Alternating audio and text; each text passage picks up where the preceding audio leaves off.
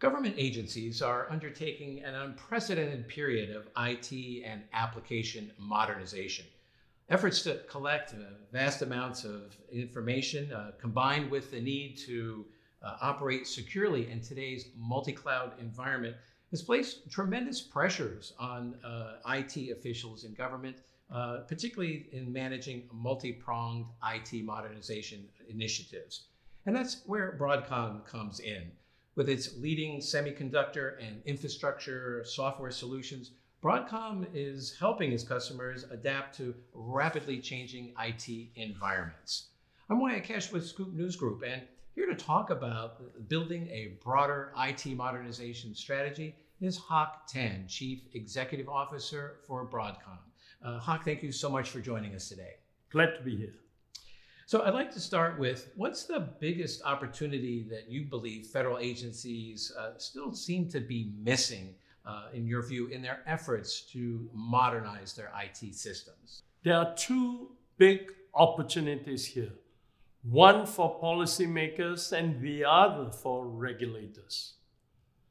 First, policymakers should give federal agencies as much flexibility as possible when using their modernization investments. While there is no one-size-fits-all of blueprint, policymakers often direct modernization dollars to specific goals or requirements. This results in agencies being forced to modernize where the money is, as opposed to where the modernization is needed the most. Second, agency and commercial chief information officers must not lose sight of capabilities that give them the freedom to innovate as they consider their modernization roadmaps. Sometimes they get lured into certain capabilities under the guise of modernization, and they find themselves lacking the flexibility to truly own their modernization roadmap. Here's an example. We are seeing the growth of multi-cloud within the federal government, and that's a good thing. With our planned acquisition of VMware, we see VMware and its multi-cloud strategy as critical to the success of this sort of flexibility, because it provides CIOs with the tools, capabilities, and know-how to control their own destiny, giving them greater choice without having to refactor the applications that run workloads. To fully take advantage of multi-cloud, CIOs should be investing in the tools and capabilities that enable them to own their own modernization roadmap, regardless of whether the work is done on-prem or in the cloud. So next, I'd like to ask, your company has been a leader in acquisitions, and I'd be interested to hear, how do you feel acquisitions and consolidation in the commercial IT industry translates into more innovative or more capable offerings for the federal IT community? Now, Broadcom has a long history of pursuing strategic acquisitions and is no stranger to M&A. Generally speaking, M&A is about making both companies stronger by strengthening an acquired company's balance sheet, and the new owner can better invest in core products and provide its customers longer-term assurances. An acquirer like Broadcom is in a stronger position to invest and better serve its clients, including the federal government. In a time with so much focus on modernization, M&A enables newer companies to achieve the scale they need and the product stability federal agencies crave. As raising capital has become more expensive, M&A also provides an alternative path that can serve federal agency customers. And then, how has Broadcom's investment strategy shifted over the past couple of years? And Why should federal IT leaders pay closer attention to what Broadcom brings to the table now for federal agencies to deliver on their missions? Broadcom is committed to serving the federal market and has been a long-term supplier to the US. The government, including divisions, focus on our national security. Federal agencies are beginning to embrace multi-cloud architectures, so Broadcom has doubled down on our commitment. Following the close of our pending acquisition of VMware, we will continue to invest in IT modernization objectives, particularly as federal agencies are beginning to embrace multi-cloud architectures. Multi-cloud is both mission and cost-effective. With the right tools and capabilities, multi-cloud allows federal agencies to determine the best and most transparent fit for their IT environments. Following the transaction close, the combined Broadcom and VMware will be investing in solutions that enable federal government customers to have the flexibility to modernize applications, manage software and services, and secure data across clouds. These solutions will give federal agencies the tools they need to control their own destiny and create the multi-cloud environment they want, all while increasing choice and reducing risk around lock-ins, control over data, critical operations, and rising costs.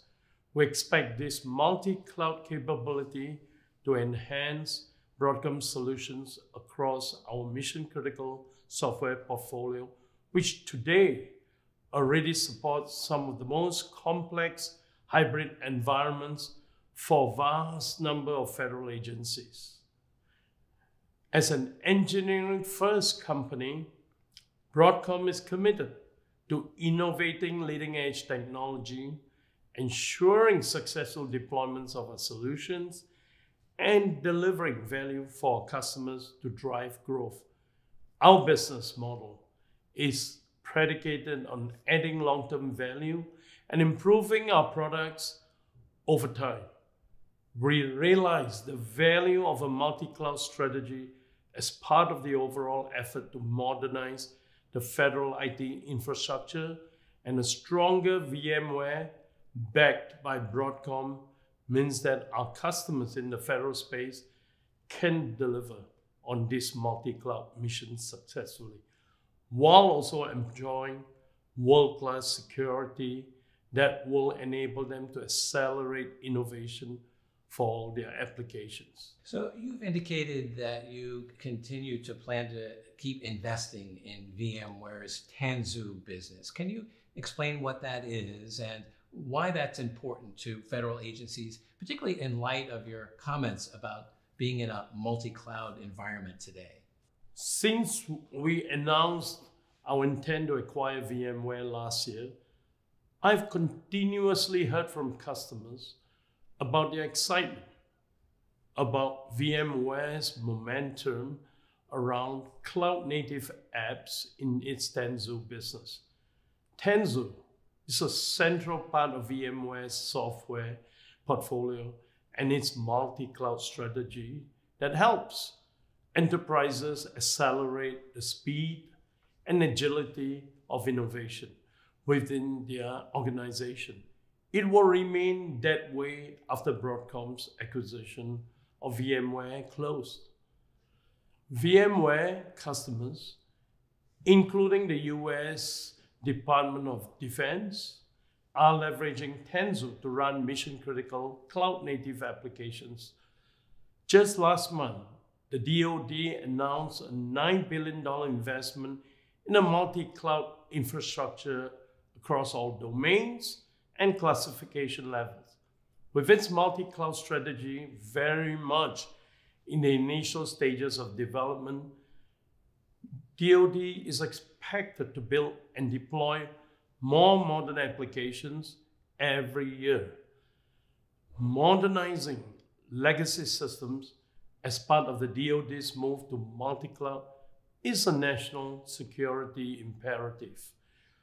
Through its partnership with Tanzu, the DoD is poised to succeed by continuing to invest in software factories that build, secure, and deploy cloud-native applications for its national defense and war-fighting capabilities. Upon the close of our acquisition of VMware, we will remain committed to this partnership with the DoD, and we look forward to building similar mission-critical collaborations across the US government. And then lastly, I'd like to get your perceptions on how do you see the efforts by government and industry to work more closely together, particularly on issues like national security? Today, Symantec, a part of Broadcom, has a strong partnership with US government agencies, working together to identifying attacks and tracking them down. We know that the information we've shared with the federal government has helped prevent and mitigate major ransomware attacks. Similarly, the information the federal government has helped protect our customers and the overall cyber threat landscape. Key to our relationship with US government agencies is our threat hunter team, which follows a detailed and highly successful process of shining a light on attacks and groups behind them, whether they be espionage groups or high-level cybercrime operations capable of extorting millions of dollars from their victims. Our investigations allow us to build a broad picture of an attack, including a profile of the attackers and the tools, targets, and motivations behind it. This allows us to develop actionable intelligence.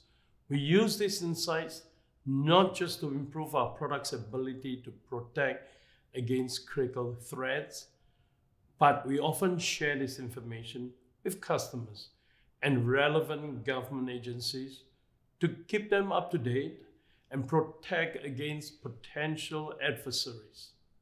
One example of this is our uncovering of Dexin, a highly sophisticated piece of malware used for espionage, which allowed attackers to burrow deep into a target's network and exfiltrate data without raising suspicions.